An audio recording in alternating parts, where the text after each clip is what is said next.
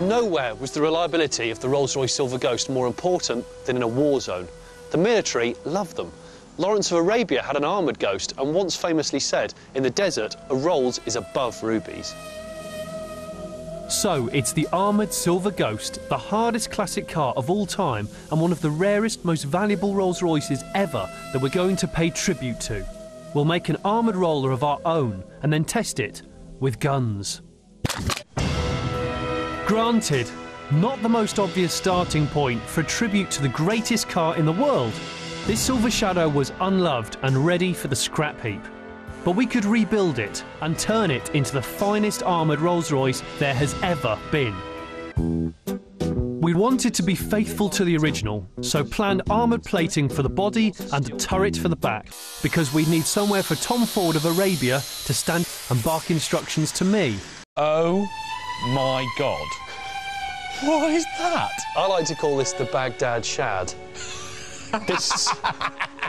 It's used 10 sheets of 8x4 foot 3mm steel on this car. 10 sheets? How much does it weigh? They reckon about 4 tons. Let me... It's a bit dark. Oh, it's really creepy in there. It's like, yeah, like a prison solitary confinement cell. Somewhere on this airbase, there were pretend terrorists waiting to attack.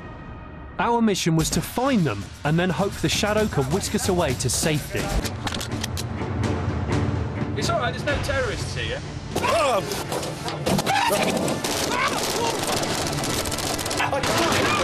go, go! OK, I'm going. It's running on 2 cylinders, now 3. Straight! Whoa!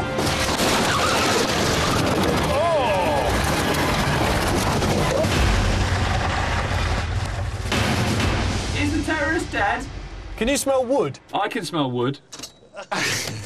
You hit a fence. Is that still on the car? Yeah, it's still attached. There's no damage to this car. This car rules. I absolutely love it.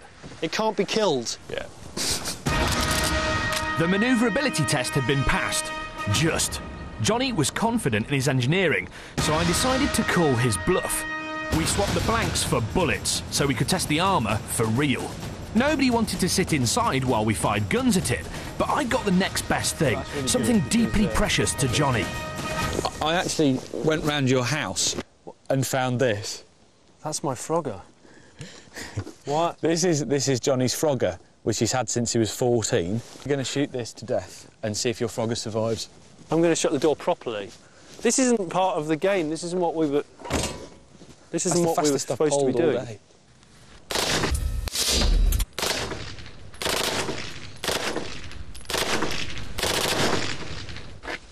That's done all right. You'd have been OK. I'd have been fine. As for Frogger...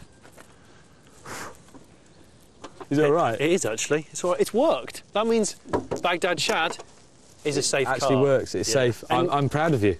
I'm damn glad. Mainly because I wouldn't have died. But at least you can still play with your Frogger.